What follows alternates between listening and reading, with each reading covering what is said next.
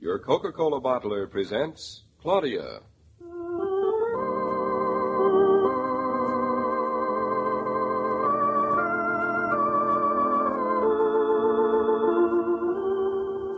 Claudia, based on the play and novels by Rose Franken.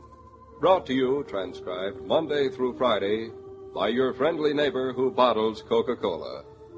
Relax, and while you're listening, refresh yourself. Have a Coke.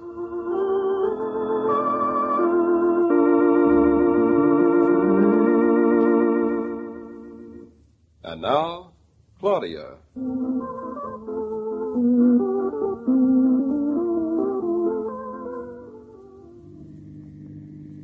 The farmer gets the deed, the farmer gets the deed. Hi-oh, the dairy-o, the farmer gets the deed. The farmer buys the house, the farmer buys the house. Hi-oh, the dairy-o, the farmer buys a house. Doesn't anyone have anything to say for the farmer's wife? Hasn't she got anything to say for herself? Only that she can't believe it. That's a farmer's wife for you, David, always doubting her ears. Her ears of corn. Oh, let's just plow that one under. This is harrowing. Ouch.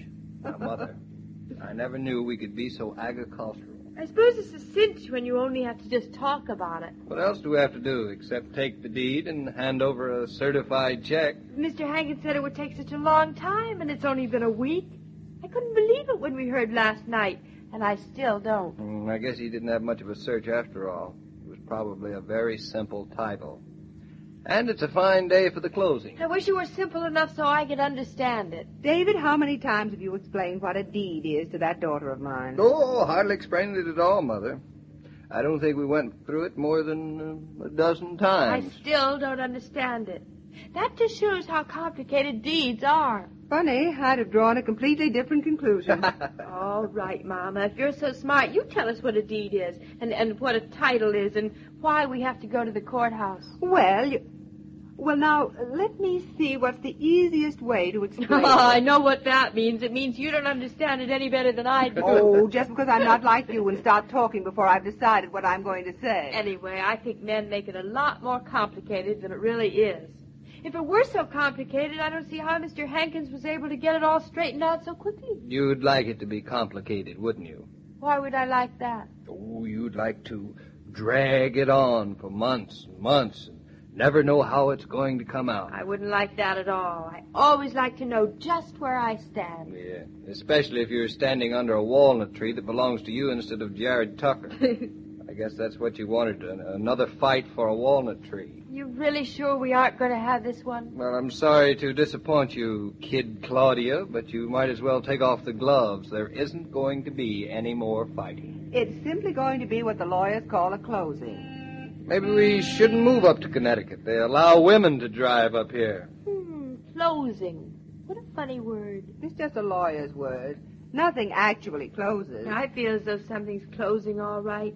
I feel as though a door were closing on a whole section of my life. Listen to that, Mother. Doesn't she sound soulful? I wonder why they ever let her leave dramatic school. She sounds like Sarah Bernhardt saying goodbye to our public for the 7th time. I am saying goodbye. Fritz and Bertha and New York. And that funny little delicatessen store where we got the hot dogs for lunch on my birthday. And I'm saying hello to no milk on your doorstep in the morning and no Fritz to keep the radiators from making noise. And when you go to the office in the morning, no picking up the phone. And disturbing Lottie. And I love it.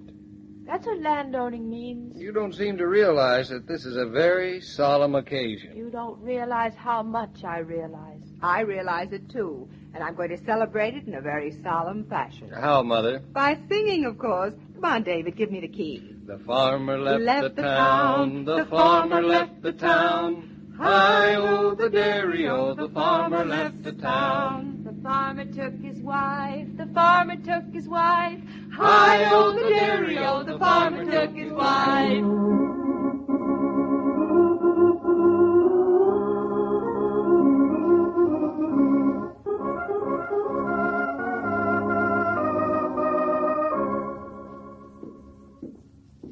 I don't think anybody's been here in 50 years, David. Look at the dust on everything. Listen to the stairs. They make practically as much noise as the house we're buying. I don't know why people say the country's so quiet. This isn't country. This is the biggest office building in Eastbrook Center. I think it's the only office building in Eastbrook Center. I wonder if Mr. Hankins has ever been up in an elevator. So there's his office. Rupert Hankins, counselor at law. What do you think it's going to be like inside? Oh, lots of old books and a dictionary on a stand and a green shade on the window. And a fan in the ceiling. And one of those shiny brass things in the corner under the chair. Exactly. Only it won't be shiny and brass. Well, take a deep breath. 1, 2, 3. Who's there? It's us. We are the Nortons. Well, guess you might as well come in, if that's who you are. David, it is brass. How's that? My wife said she was glad to see you. Maybe. Maybe she won't be so glad when she hears what's what. What's what? Been trying to get you two on the telephone all morning. I guess you'd gone already. What's wrong now? You mean Jared Tucker wants more than his walnut tree? Ain't nothing new said about a walnut tree. Maybe you and Mrs. Norton better sit down. We'll take this thing up the way it's supposed to be took up. Claudia, you sit down in that swivel chair near Mr. Hankins' desk. I'll sit back here. What's the matter, young woman? Think that chair's dirty? It's just a bit of healthy dust. Oh, you know how the ladies are, Mr. Hankins. They object to getting dust on their clothes. Trouble with people today. Too much afraid of dust, most of them. Spend most of the time running around just to keep from gathering it. Plenty worse things than gathering dust. Claudia, you'd better sit down. I did. Huh? Well, now we're ready. I guess we can get started. What's happened? What's wrong? Why don't we get the house? Nobody said that yet, maybe. Glad you're here, though. There's a hitch in the title. You mean Jared Tucker doesn't own that house after going through all this and throwing out the other bid and arguing about the walnut tree in the third place? He doesn't own it at all? He owns it, maybe, but he don't own it free and clear. Well, you'd better explain, Mr. Hankins. Good thing you had a good lawyer, Mr. Norton. Good thing you did. Yes, I appreciate that, Mr. Doesn't Hankins. Jared Tucker really own the house at all? Maybe he does, and maybe he doesn't. Mr. Hankins, I think we're prepared for the worst. I wish you would just go ahead and let us in on it. Well, sir, there are some lawyers who would notice a thing like this and some who wouldn't. Yes, Mr. Hankins. You in a hurry or something? Want to get back to New York City, maybe? Oh, we've got all day, Mr. Hankins, but we'd just as soon spend it doing something else. Maybe we can help to get it straightened out. You can't do nothing, Mr. Norton. Is it about the walnut tree? Claudia, Mr. Hankins already said it wasn't about the walnut tree. He hasn't said it was about anything else either. Mind if I smoke? No, we don't mind if you smoke. You can smoke, too, if you want to. I don't mind neither. You're very generous. Then there's some lawyers in this county who'd say, you're city people, and you ought to be left to take care of yourselves.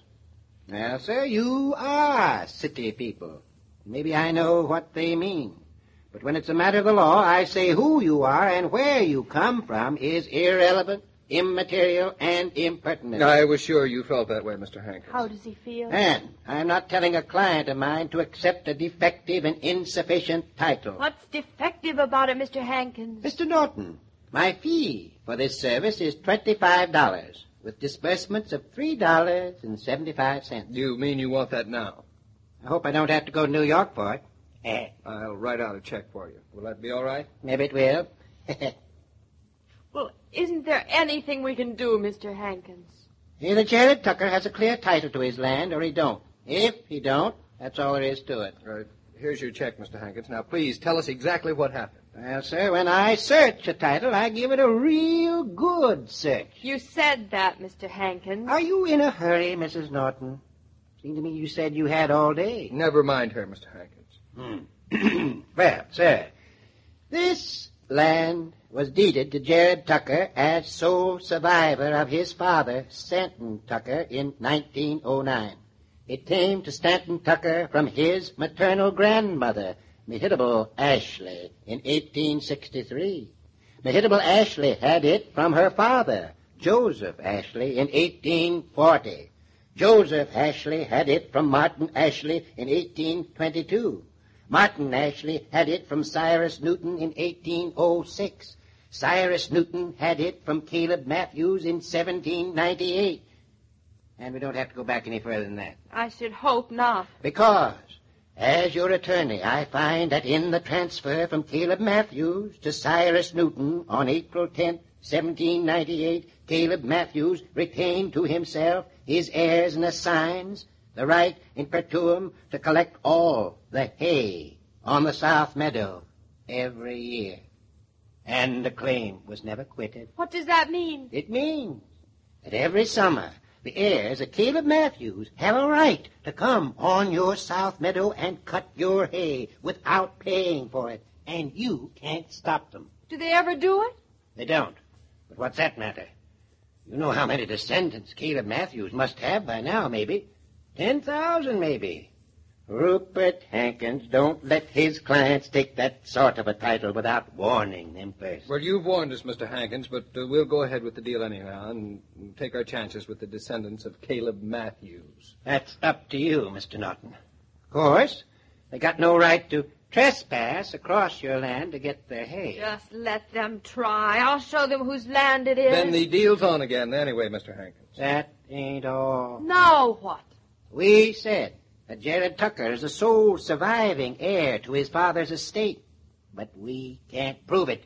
Jared Tucker had a brother, and there ain't nobody can say for sure his brother's dead. You're sure he had a brother? I am.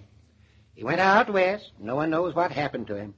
We think he's dead, but we ain't sure. And Jared Tucker's land may belong to his brother? Maybe. There's no proof, no will, nothing? Never was probated. Then we might buy this land, and along might come Jared's brother, and he wouldn't want to have it sold at all. That's right. Might even be some kind of a very sharp trick. Even if you are city folks, I ain't going to let you fall for it. It seems to me Delilah Tucker's awful anxious to sell that house. I got her quit claim already. David, Jared Tucker isn't going to get away with it. But, darling, we don't know that he's trying to get away with anything. All we know is that the title isn't clear, and we've got to decide if we want to take a chance. You don't. You said men fought for centuries to establish their right to own land. Well, you just watch me fight, Jared Tucker. Mr. Norton, I can see your wife don't know much about the law. Mr. Hankins, I can see your law don't know much about my wife.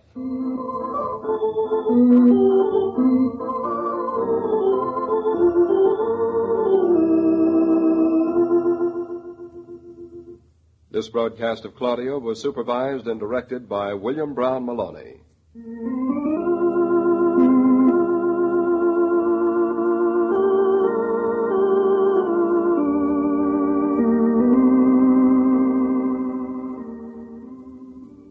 Have a Coke, says Junior to the gang, and he doesn't have to wait for the answer. Have a Coke, says Dad to his gin rummy partner, and he gets an immediate nod. Have a Coke, says Mom to her bridge foursome, and they pause, refreshed in anticipation. Why not pause for a delicious ice-cold Coca-Cola right now? You'll be able to finish your housework refreshed.